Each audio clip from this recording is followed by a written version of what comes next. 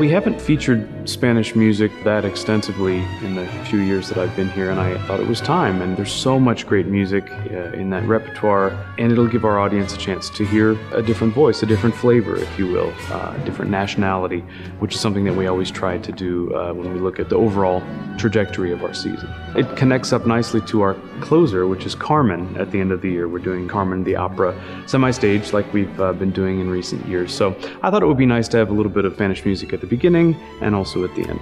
We have an overture of Rossini from the Barber of Seville to kick things off.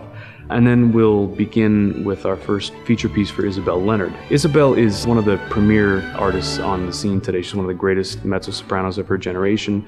She's a very versatile artist. She can do all sorts of different styles. She's graced the stages, almost all the major stages all over the world by this point. She's a regular performer at the Metropolitan Opera in New York, so we're very fortunate to have her here in Rochester.